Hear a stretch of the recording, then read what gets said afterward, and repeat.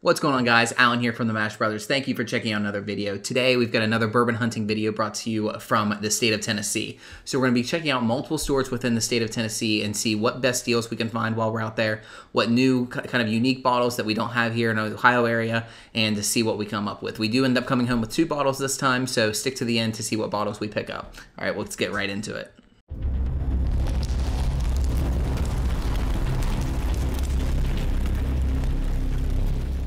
Our first stop is at Peacock Wine and Spirits, located in Sparta, Tennessee. Kind of your typical fare when you first walk in. You get your 4 Roses, your Bullet, Maker's Mark. Did spot this Larceny, and then we see the Larceny barrel proof sitting down there. Checked it out to see what it was. $80, a little bit too much for what I'm wanting to spend today. Did just pick up one, so if you haven't seen that video, go check out the video linked up above.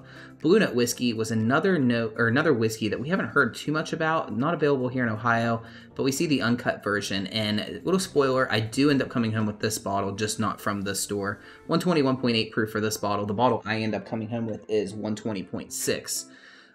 Continuing to look, check out what we got. More of your typical fare. You got your Woodford, your Wild Turkey, kind of just your typical run-of-the-mill. And did spot the Chattanooga whiskey. Never really had that before. It's something new that's newer the shelves to kind of my area. Haven't really got to try it yet, but we do make a stop down at the distillery. They did have Buffalo Trace for a really inflated price, more than we wanted to spend, especially with that Blanton's there and E.H. Taylor.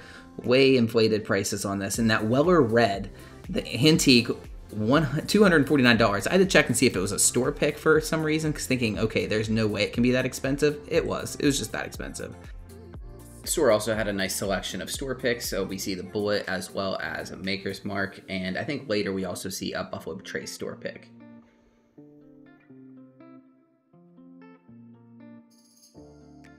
Continuing on, we look a little bit more at what other offerings they have. They have the Willet sitting up there at the top. A lot of people not a fan of the Willet pot still. To be honest, I enjoy it. It's not my least favorite, not my absolute favorite, but not my least favorite that I've ever had. Also, is all this Henry McKenna sitting up on the shelves. Nice to see that sitting on the shelf. A little bit more expensive, and I have a bottle sitting at home, so we'll leave that for the next person.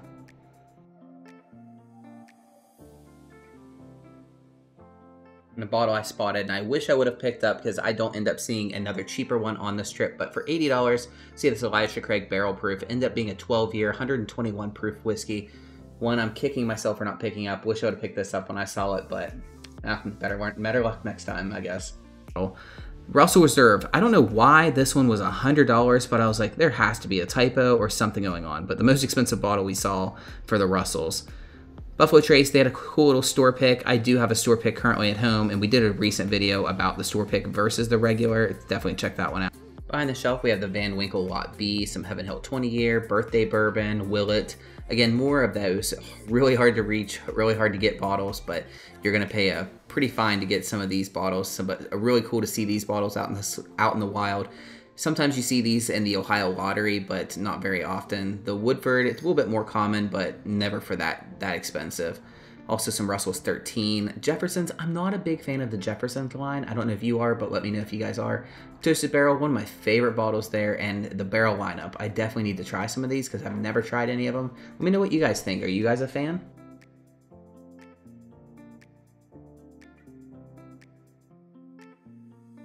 The next stop on our trip was down to Bluegrass Wine and Spirits. This was right down the road in Sparta. Nice little selection behind the shelf. We saw the Elisha Craig 18 years, some Joseph Magnus cigar blend. Again, as I mentioned in the last video, a bottle I definitely want to try. There's that Angel's Envy Private Barrel for $150.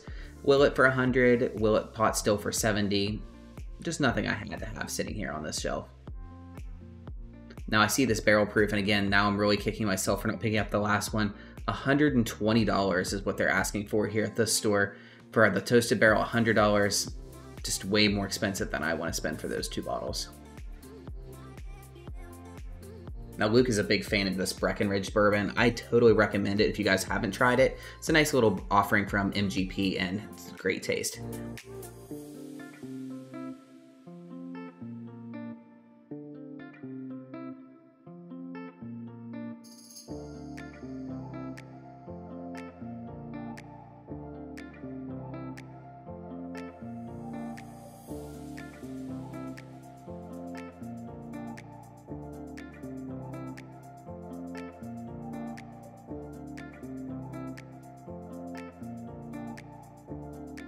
A lot better prices here, $50 for this 10-year, but again, I see it so much cheaper elsewhere. And honestly, I'm not the biggest fan of Russell's 10-year. Alan here from the future. We did end up picking up one bottle at this store, however, didn't record anymore. We ended up doing some tasting, and some of the friendliest staff I've ever experienced at this store. So if you guys have ever in the Sparta area, I totally recommend checking out this store. But we did pick up the Blue Note Uncut Unfiltered that I talked about in the last store. I tried it, fell in love with it, really solid bottle, and for under 50 bucks, I totally recommend this bottle. Next stop was East Ridge Wine and Spirits. We checked out this location on the next day. If you look, when you first walk in, you're greeted by this store pick region. You had to buy store picks to earn points, or just buy bottles in general to earn points to be able to buy some of their more allocated bottles. But quick look at some of the bottles they had on the shelf. They definitely had some good heavy hitters sitting up here. I see the Traverse City sitting here. I've heard some good things about it. I haven't tried it myself. What do you guys think about it? Has anyone tried it before? I keep seeing this Ryder Cup Elijah Craig Toasted Barrel. I haven't heard much about it, but it looks like a cool bottle. But $130, I think I'm just gonna stick to the regular Toasted Barrel I have sitting on the shelf now at home.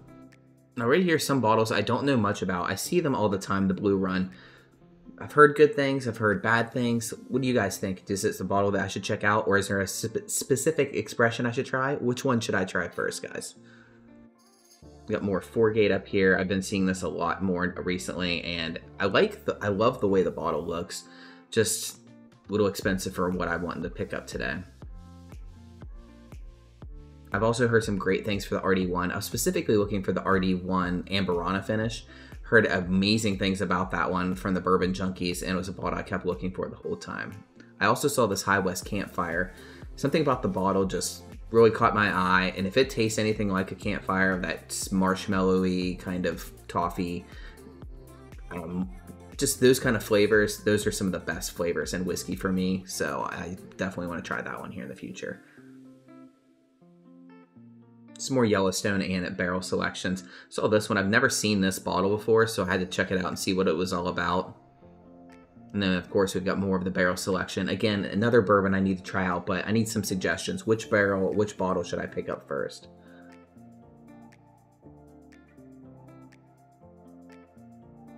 Town Branch. Now, I tried this at my friend's wedding.